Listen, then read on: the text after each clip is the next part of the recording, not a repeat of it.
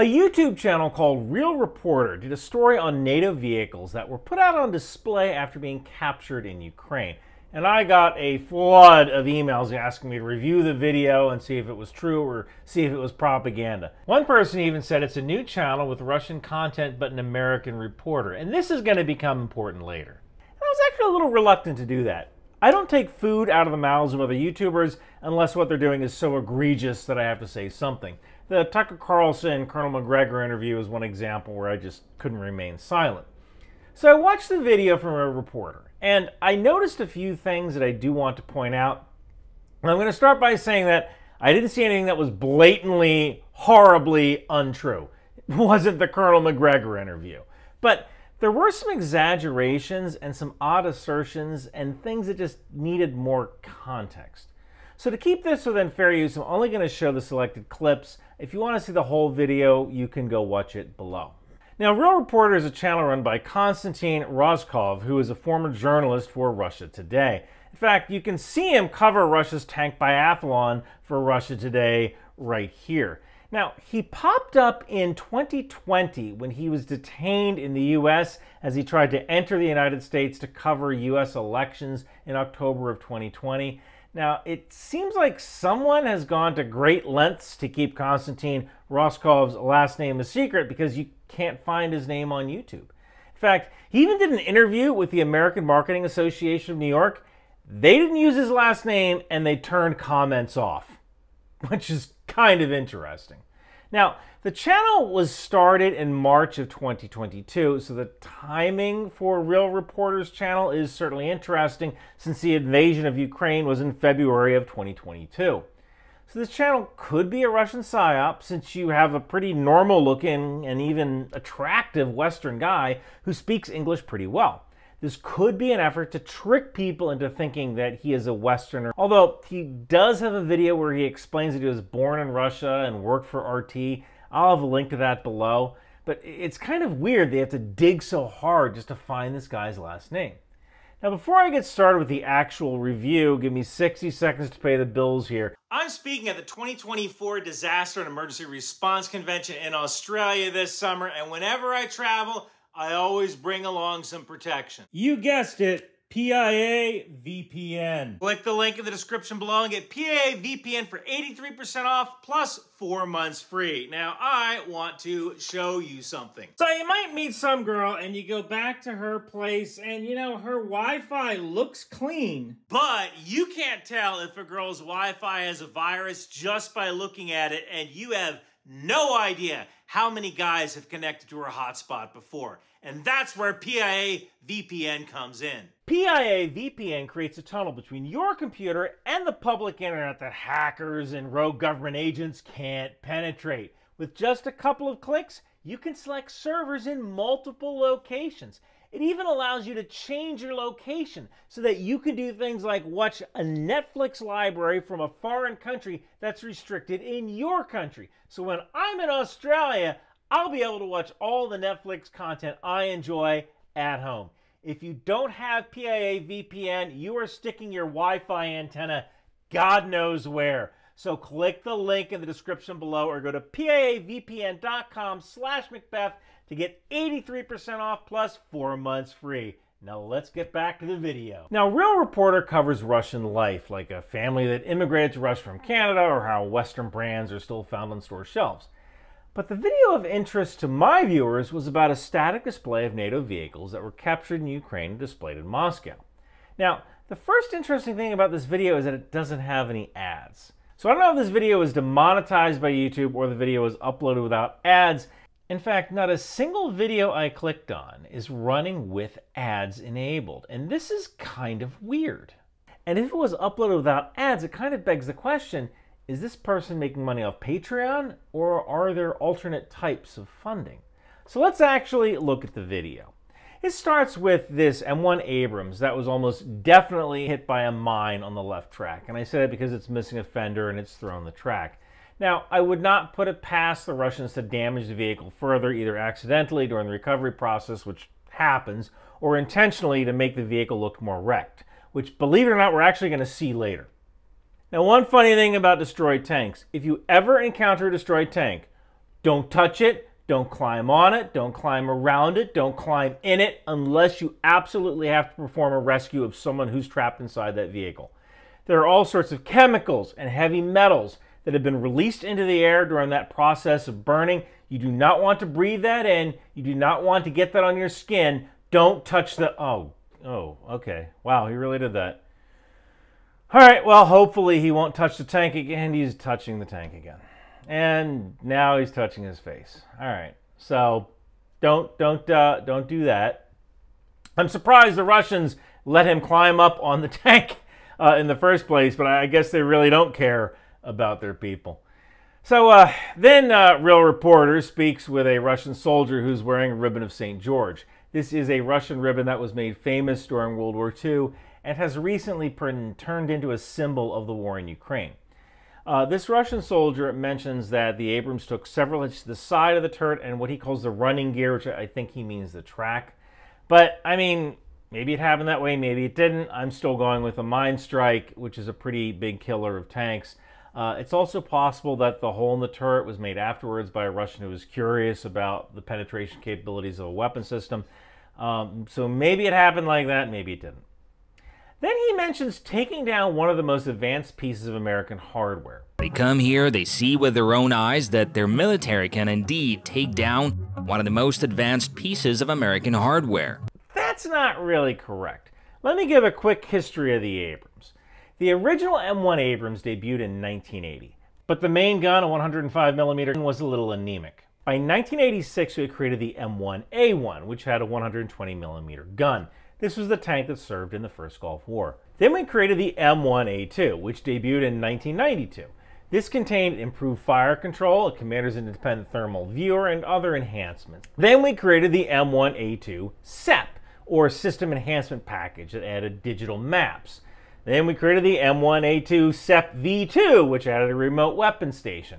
Today, we're up to the M1A2 SEP V3, some of which have the Trophy Active Protection System on them, which is sort of like an Iron Dome system for tanks. So, technically, the tanks that we gave to Ukraine are the same tanks that fought in the first Gulf War, the M1A1. Now, imagine a gaming PC from 1991. 486, 2 megabytes of RAM, VGA monochrome monitor, maybe a color monitor, choice of a 1.2 megabyte floppy disk, or maybe a 1.44 megabyte floppy drive and a 200 megabyte internal hard disk. That's basically what we sent to Ukraine, a 1990s era gaming PC. So we didn't send our best. We sent something 32 years old. Also note that we sent 31 Abrams and maybe 5 Abrams were destroyed. So if the tanks got there in September of 2023, and now it's May of 2024, we're losing on average 0.71 Abrams per month. At this attrition rate, Ukraine will run out of Abrams in 3 years. Then something interesting happens. Listen to this dialogue. The captured model is an M88 armored recovery vehicle based on the older American M48 Patton tank. General Patton, an iconic American commander from World War II, lent his name to M48. You notice how he said, lend his name to M48? Lent his name to M48. And English speakers would have said, lent his name to the M48 or lended his name to the M48. There are no definite or indefinite articles in the Russian language, and that would be a, an, the. The sense of articles is kind of conveyed by the context in a lot of Slavic languages. A cat in Russian, like a female cat, is koshka, not like a koshka.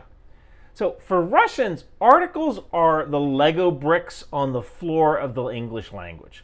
And Konstantin Rozhkov uses the article the most of the time, but the mask kind of slipped here. So if there is some kind of subterfuge going on with whether he's trying to make people think that he's a Westerner in Russia, this is where it fails. But again, if he's trying to fool people into thinking he's Western, why does he have a video where he explains who he is? And if he's being honest about himself, where's his last name? So, I just don't know. There's a lot of stuff that comes out of Russia that isn't true, and there's some stuff that is true, and who knows what's true anymore. But I wanted to be darn sure, so I contacted Katya Shanhelia, a producer at Kordosky Live and the Dossier Center, which is a Russian opposition news channel in Lithuania. And here's what she said about Konstantin Rozhkov's accent that was pretty interesting. Hi Ryan, thanks for having me. Well, all Slavic languages may be somewhat similar, but are different enough. Let's examine Real Reporter's video, assuming that he's likely a native speaker of Russian. As Ryan explained earlier, articles don't exist in Russian. Most of the time, there is enough context that allows you to understand if you're discussing a specific cat or cats in general. Let's have Margot help us out. Oh, you're so heavy. If I convince you with this. So, say you want to say that this cat is lovely. In English, you would just say, this is a lovely cat.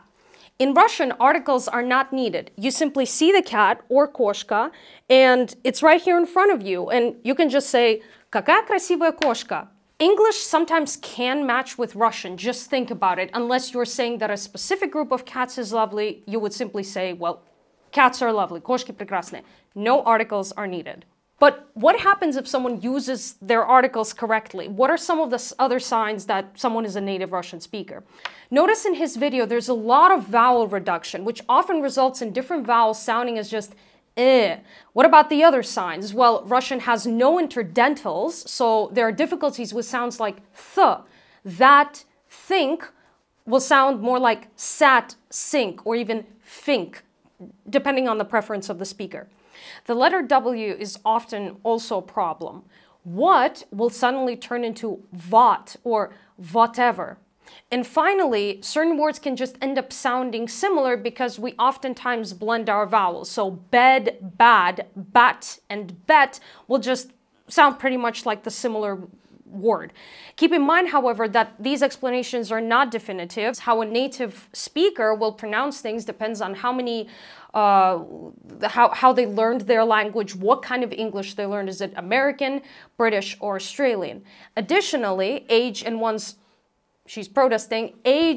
learning environment can radically shape whether they will sound native or like your typical bad Ruski character from a movie filmed during the Cold War. That's all from me. Back to you, Ryan. Well, thank you, Katya. I appreciate that. Now, back to this particular video. The good news is that I've been watching this video and he hasn't touched another... Oh, for Pete's sake.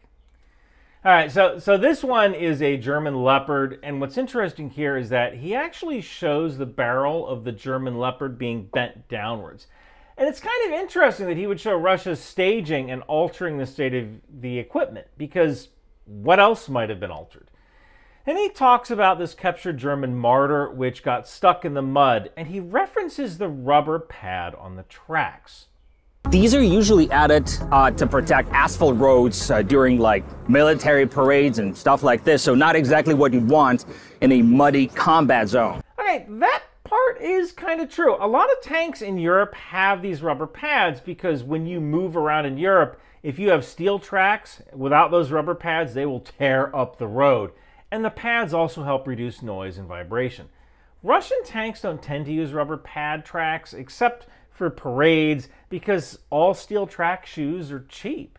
And if you don't move your tanks very much except for a few training exercises in the dirt every year, then you can kind of stick with steel.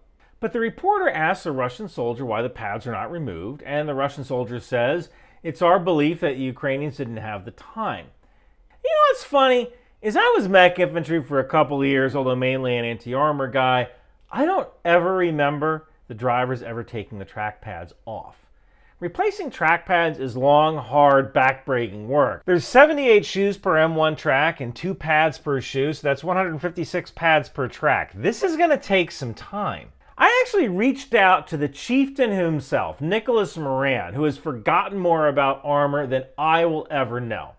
And he said, "Well, Ryan, you're in luck because you messaged me the question just as I happened to be visiting the Ontario Regiment Museum, which, if you're curious, is about an hour east of Toronto. And so I can answer the question with the aid of a few props, such as a T-72, which, as you can see, this one has the traditional Russian-Soviet style all-steel track with an extremely aggressive type of track shape. Now, you'll note, of course, that with just the steel strips contacting the ground, you're kind of lacking a little bit in traction when the surface is hard. So you will have seen videos of Russian tanks skidding around on roads, tarmac, concrete, things like that.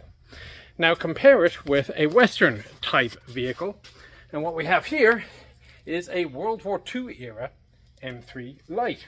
With the track pads, you can see are simple solid rubber track pads. Now the reason they're there is A, it reduces vibration, which thus increases the service life of pretty much the entire rest of the vehicle, and B, it gives you more traction on hard surfaces that the steel can't bite into, such as roads, concrete, asphalt, tarmac metal. But one thing the Russian guy did get right is, well, these track pads have absolutely zero grip. Well, the Americans thought of that. So eventually, let's say on this M24, or particularly this M4 medium, you'll see that they've molded a very aggressive pattern onto the rubber pads. The catch: the rubber pads will wear out faster than the tracks wear out. Solution: you make replaceable track pads, such as on the Chieftain or on a Leopard. Now the idea of you pull out one of these track pads and then you have grip isn't really going to work, because what you've got is a small little, maybe it's about an inch at best deep piece of grip of steel. But what is actually going to happen, and I can demonstrate this on a T-34 that they haven't cleaned the tracks on, is that the mud will pack in and you will lose the grip that you were supposed to have. So example here, this T-34 track, you can see the shape of the metal that is supposed to come out here, and it's supposed to be most of an inch deep. Well, it's not. You just got hard packed mud. So you won't actually gain very much traction if all you do is pull the track pads. So what if you do need more traction on a Western vehicle? Well, they thought of that, and on modern vehicles such as the M1, the M60 had it as well in one of the track types, and yes, Leopard and Marder and so on. We have these grousers. Also found on this on this Lynx, M113.5 it was usually called. What you'll do is you'll take one of these and place it instead of one of these track pads. So knock out every 10th link or so, pull out one of these, put on the X grouser, and that will give you your additional traction that you need when you really need to bite into something, like on ice. So that's how you do it.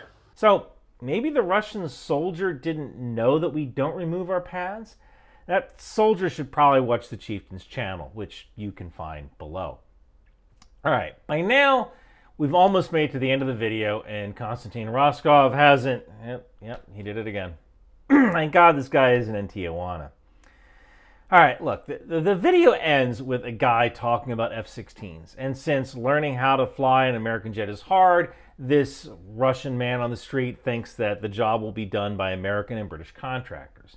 Well, it probably won't be British contractors because the UK doesn't fly the F-16, but it isn't unreasonable that contractors who fly for countries that do fly the F-16 could join the Ukrainian International Legion. Although pilots are a dime a dozen, the real people that Ukraine needs don't fly the F-16, they maintain them. These are the people that keep the jets in the air. The pilots just go up and break them. So, a couple of closing thoughts here. There have been some people who said, what if Russia can reverse engineer these vehicles and find their weak points? And I'm kind of reminded of this cartoon called Regular Show, which is about two slackers who worked at a park.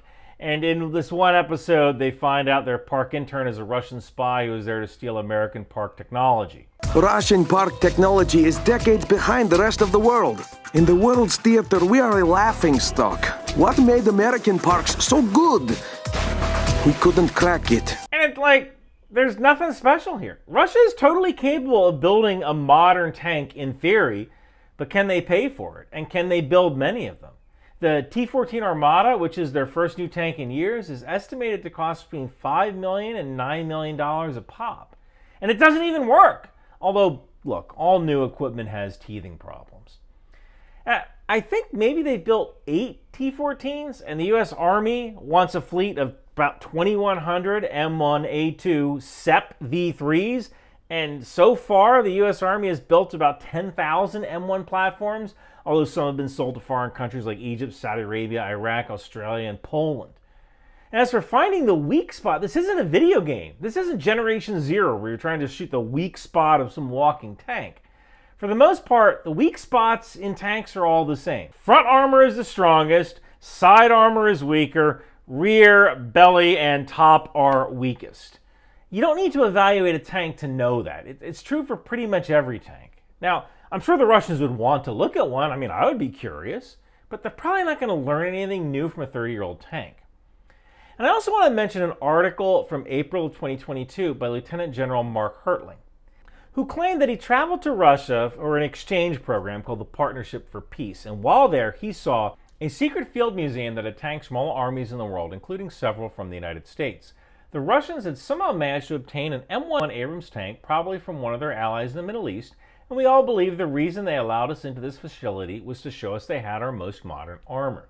So, the story happened in 1994, and I know that Egypt got the M1 tank in 1991, I believe, so it's not unreasonable that this could have happened.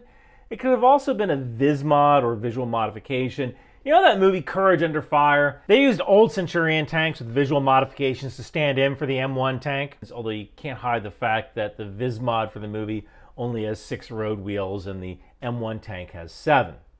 And it's a movie. But it's possible the Russians may have set up sort of a Potemkin village to make Americans think they had one of their tanks. And another thing, Russia has to kind of tread lightly with this, because this isn't the propaganda when they think it is. Either they say, we have your tank and ours just as good, and now you admit that you're at parity, or you brag that we have your tank and we're going to learn from it. But if you do that, you've just admitted inferiority. So just by kind of showing this video, it kind of can go either way here. So what does this all mean? Well, this is definitely a propaganda channel, but it's soft propaganda. In some ways, it's kind of what makes it so dangerous. It's the equivalent of a stripper telling you that she likes your shirt. She doesn't really like your shirt, even though you think it's a reasonable compliment. She just wants something. And what Russia wants you to think is that Russia isn't such a bad place. Now, this might actually be true for the average citizen in Russia, but for the average Ukrainian living under Russian occupation, not so much. Hey, if you want to support the channel, head on over to Bunker Branding, get yourself a Ryan Macbeth t-shirt, or grab a Ryan Macbeth in action figure from the Knife Hand Company. It even comes with its own trading card. And thank you guys so much for watching. It's me, Captain Bannon of the documentary Team Yankee. When I'm not kicking commie butts, I'm wearing t-shirts from Ryan Macbeth, available at Bunker Branding, Knife Hands, HIMARS, Landmines, Patriot, and even my favorite, the TOW missile. Mushna, we want t-shirt too! Take a hike, commie! So come on down to Bunker Branding and take a stand for what's really important about America. Capitalism!